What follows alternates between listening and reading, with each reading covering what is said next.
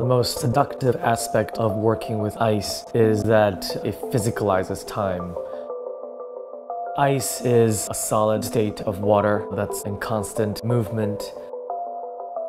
In New York, we work with the top creatives of all different fields. We work with fashion, we work with architecture, working with David Yurman, and get to really go in depth about the aesthetics involved in the world of jewelry and the most essential of the decorative, the ornate, the sculptural. Every time we open our studio to artists for collaboration, they're amazed how we make ice, the quality of crystal clear ice, how we can fuse materials to make any shapes and sizes.